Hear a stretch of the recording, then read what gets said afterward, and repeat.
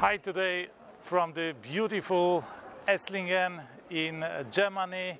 Today we'll be talking about general artificial intelligence, what happens to humans, what happens to our jobs, what are humans needed for, if they are needed, and what is the last standing activity that humans are needed for. Will your job survive artificial intelligence or not? I will answer all these questions after a short break. See you.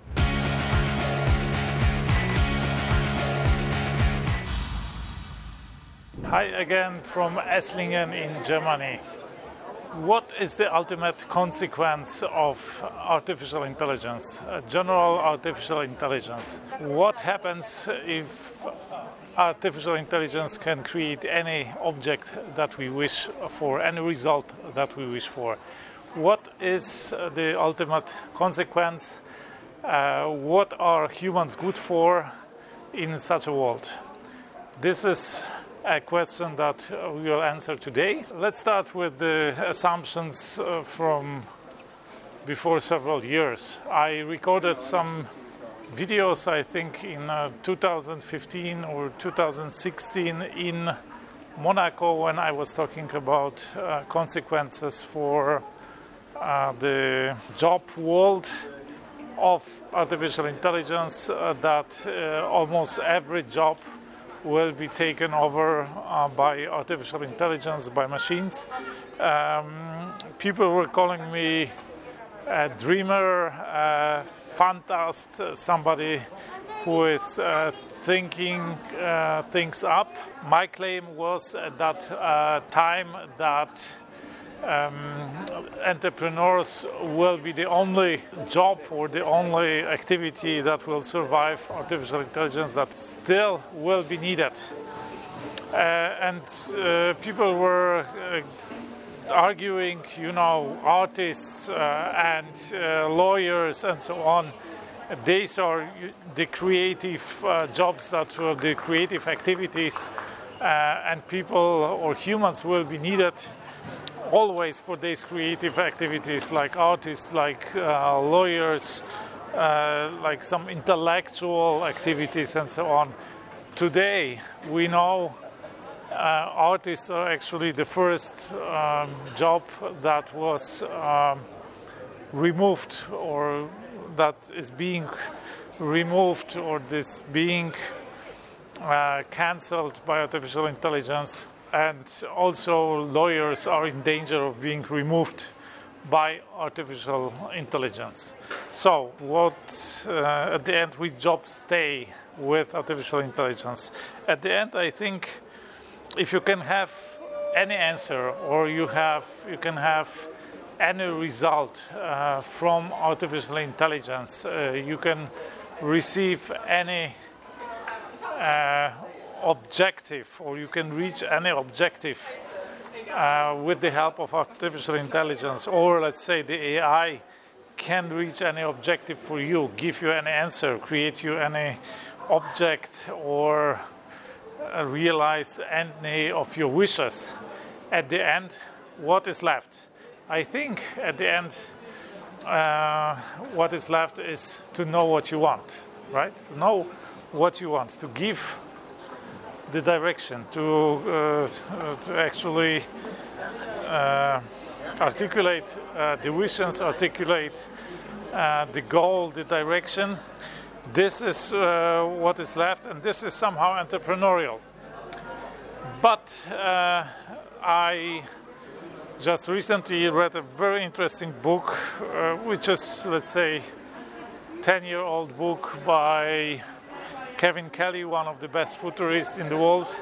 It is called The Inevitable, about 12 forces shaping the future.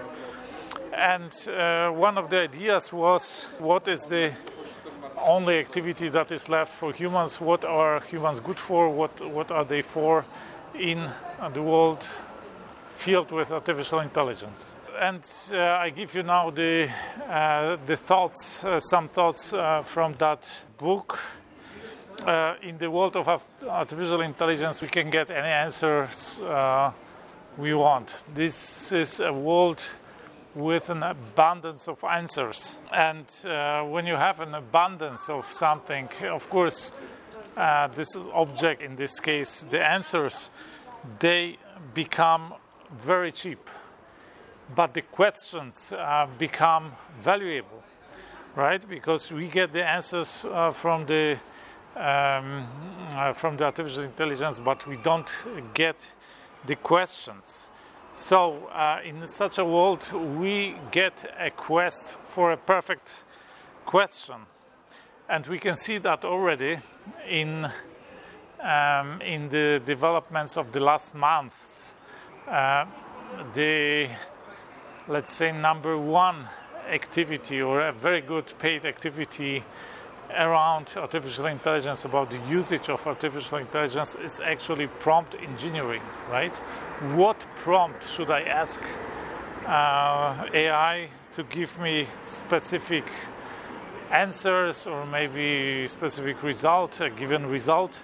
What are the best prompts, the best questions, right? The best commands that you can use. And here we come to a famous statement by Pablo Picasso, who said, computers are useless, they give only answers, right? And this is the right attitude. At the end, what really counts in such a world is the ability to ask a good question.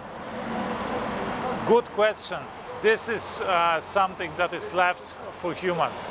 What is a good question? And I give you some ideas from this book, The Inevitable, by Kevin Kelly. Some characteristics of good questions. But before I do that, I'll give you an example of a good question. So good questions are worth million answers. As an example of a good question is the question Albert Einstein asked himself: what would you see if you traveled with the speed of light? How the world would see from such a perspective? And this question led him to theory of relativity, to the famous equation E equals mc squared. It led also to a new paradigm in the understanding of the world, in new paradigm in physics, and of course the atomic age. And now I'll give you some characteristics for good questions from the book by Kevin Kelly, The Inevitable. A good question is not concerned with a correct answer. So it's not about the answer that you get. This is not the first priority, to get the right answer. This is the quest for, let's say, a new perspective, for changing the paradigm of viewing the world or a piece of reality. A good question cannot be answered immediately. A good question challenges existing answers. A good question is one you badly want answered once you hear it, but you didn't care about before it was asked. A good question creates a new territory of thinking. A good question reframes its own answers. A good question is a seed of innovation in tech, in science, in art, in politics, in business. A good question is a probe, a what-if scenario. You ask, what happens if this? Or let's say, what if the reality is different, right? What if you travel with the light of speed? What if we live in a simulation, right? What if there is much more mass in the universe that we assume there is? There is a mass that we can't detect or something, right? What if there is another particle in the world that somehow we haven't detected yet? Kind of that questions. A good question skirts on the edge of what is known and not known, neither silly nor obvious. A good question cannot be predicted, right? So before somebody asks this question, nobody has thought about that stuff, so you couldn't predict it. It's a kind of maybe black swan. A good question will be the sign of an educated mind, right? So the educated minds in the future, the educated people, the scholars, they will specialize in asking good questions, not in giving answers, because answers we'll get from artificial intelligence. A good question is one that generates many other good questions, right? So it's not about, as I said before, it's not about getting the right answer. It's more about challenging the answers that we have had in the past and generating new questions, new spheres of thoughts,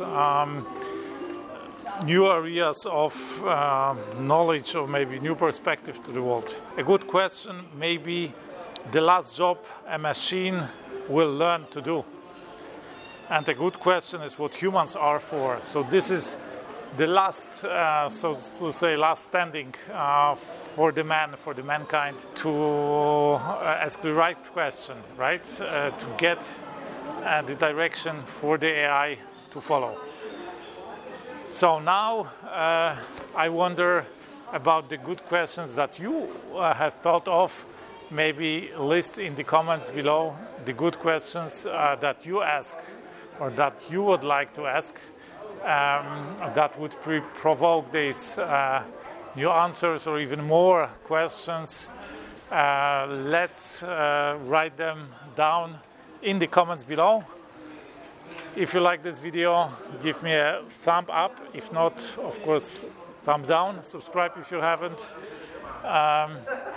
Share this video with your loved ones, with your friends. I talk here a lot about doing great, impossible things in life and in business. I talk here about the best entrepreneurs in our times, about the self-made billionaires, how they think and act. I talk about economy, about the world, how the world works, about money, sometimes about cryptocurrencies. So if you like this video, you will certainly like my other videos. I invite you to watch them. That's it for today. I wish you a fantastic day here from Esslingen, Germany. Let's do something extraordinary today.